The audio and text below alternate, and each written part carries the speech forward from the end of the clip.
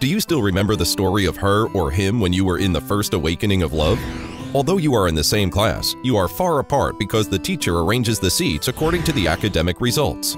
Later, what kind of wonderful power let you, a study slag, meet such an excellent person? Is this the call of fate or the arrangement of Cupid? No, it was a great action led by the powerful forces behind the scenes. We call this one-to-one learning group. In fact, that's what we often say about counterpart support, except that the supporting party and the recipient are neither stupid you nor brilliant her or him.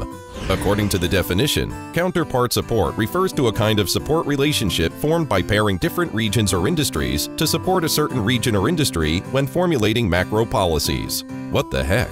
In Chinese, it means pair support. More intuitively, make friends with the poor. Don't understand? Never mind, come here. Today, I will teach you how to understand the counterpart support in 5 minutes.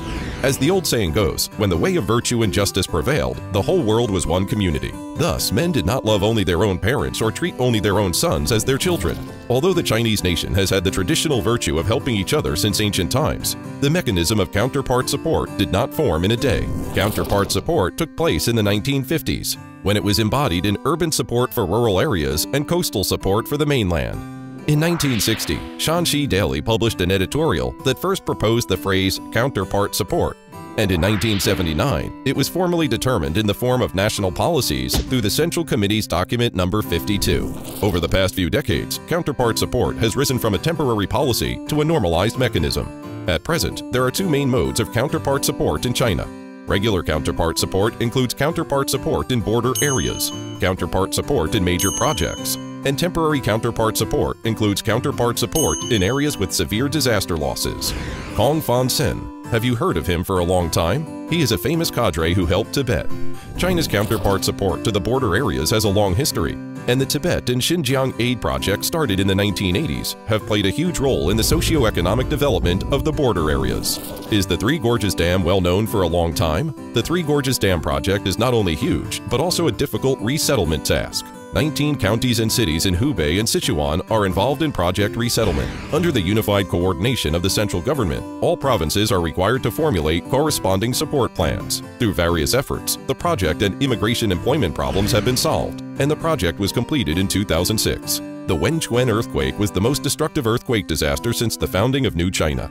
The central government has made national efforts to support disaster relief and post-disaster reconstruction. The mechanism of each province supporting one affected county has been established, and the speed and effect of post-disaster recovery and reconstruction have attracted worldwide attention. Many other countries and regions in the world have similar forms of support. For example, Japan has signed mutual support agreements between cities and towns. American states have signed an interstate emergency rescue agreement. Germany carried out interstate emergency drills, etc. But these are often targeted at acute disaster relief tasks with narrow scope of application and strong temporality. China's counterpart support not only pays attention to counterpart, but also emphasizes regularity. Project assistance, financial support, advanced ideas and policy output, as well as cadre and talent exchanges, etc., belong to the scope of routine counterpart support. As the saying goes, you can only save temporary distress, but not long-term poverty. But when we are a whole, the weak and small of either party will become the short plank of the barrel. Helping each other becomes our responsibility and obligation. For example, when your one-on-one partner asks for your help when encountering learning problems, you can of course coldly refuse, but if everyone does so, your class will not get any honor. Moreover, it is conducive to a more positive competitive environment when everyone is making progress. Isn't it very happy for everyone to get a good result together? For China, common prosperity is the essence and goal of socialism. As a vast multi-ethnic developing country, we need to narrow the economic gap between regions, form a pattern of coordinated development of all ethnic groups, and need a mutual assistance model of risk sharing in the face of disasters. Therefore, the policy of counterpart support should be affirmed and adhered to. We believe that this system will continue to develop and improve in the future reality and application.